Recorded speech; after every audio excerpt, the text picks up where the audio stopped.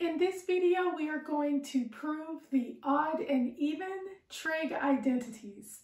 What does it mean for a function to be odd, and what does it mean for a function to be even? Recall the definition from pre-calculus algebra. A function f is odd if, so we have odd if f of negative theta is equal to negative f of theta.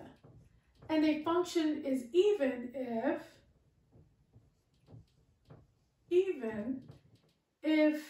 f of negative theta is equal to f of theta.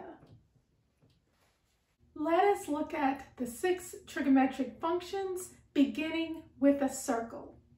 Given a circle with radius r, let theta be an arbitrary angle. You can draw theta anywhere you like, but for convenience, I will draw the angle in quadrant 1 without loss of generality.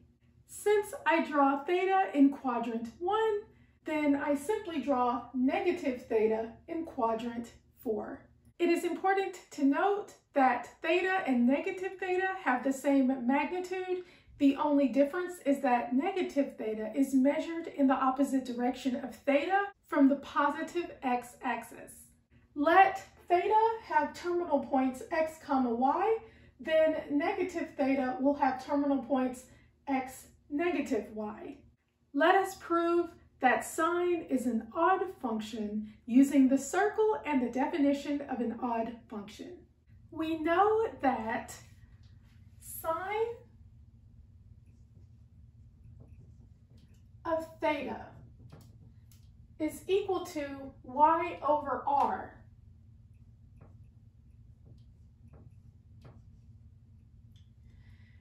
So we know that sine of negative theta is equal to negative y over r.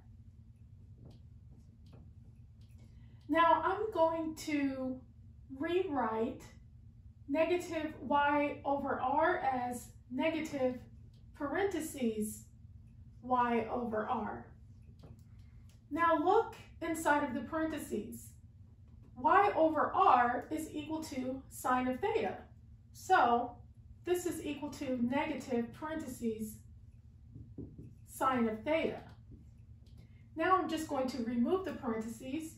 So this is equal to negative sine of theta. So we see that sine of negative theta is equal to negative sine of theta, which means that by definition, sine is an odd function. So this means that we have an odd function.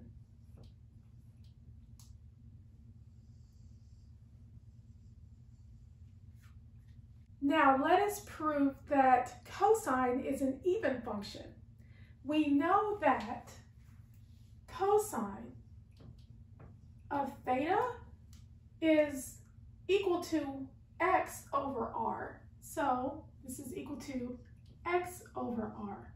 And we know that cosine of negative theta is equal to x over r. But x over r is equal to cosine of theta. So we have cosine of theta. So we see that cosine of negative theta is equal to cosine of theta. And by definition, cosine is an even function.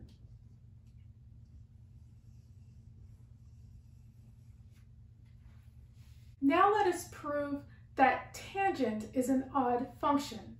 We know that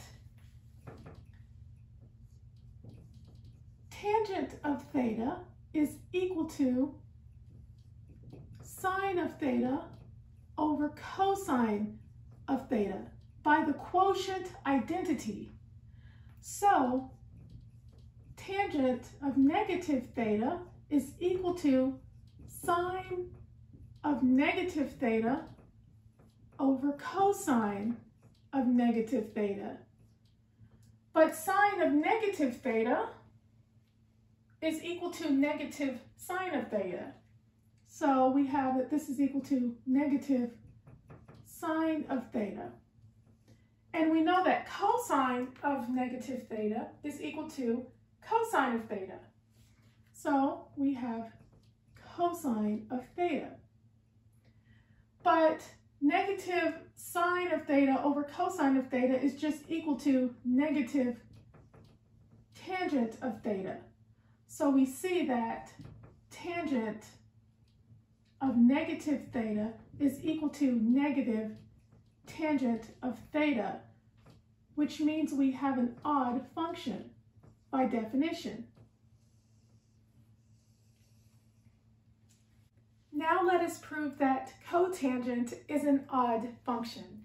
We know that cotangent of theta is equal to cosine of theta over sine of theta.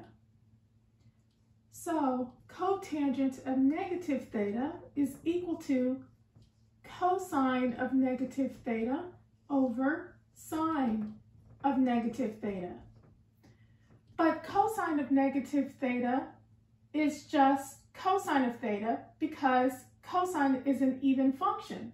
So we have cosine of theta.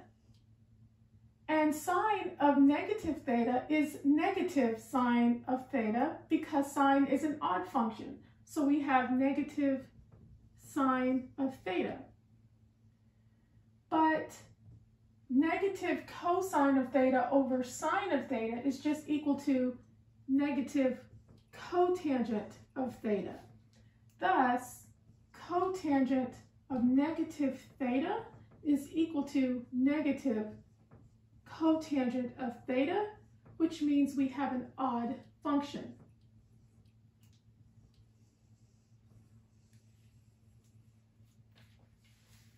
Now let us prove that cosecant is an odd function.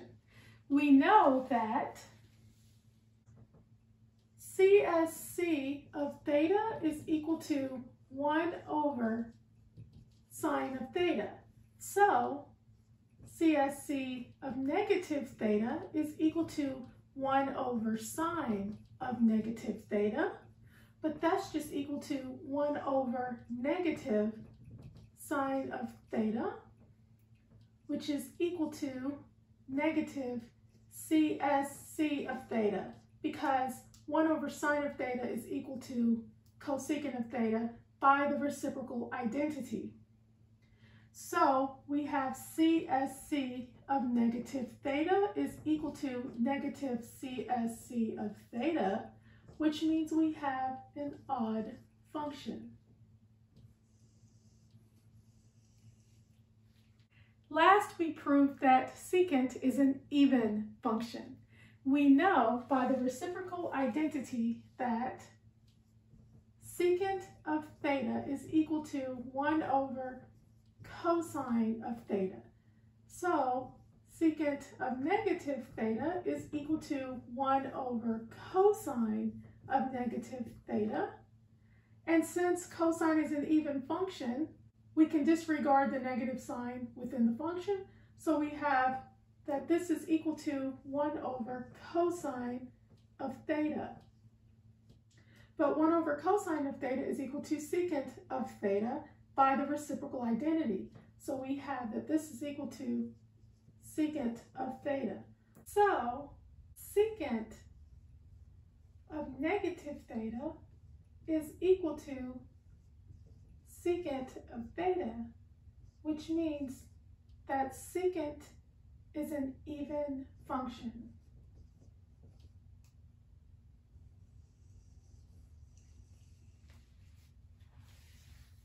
And that is how you prove the odd and even trig identities. Thank you for watching, and always remember that you are awesome.